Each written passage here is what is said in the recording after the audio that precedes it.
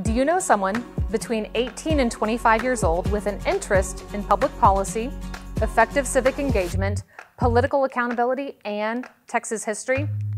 Then you've got to tell them about the Texas Scorecard Fellowship. Applicants need only to demonstrate a commitment to foundational conservative principles, strong character, and a committed work ethic in order to be competitive.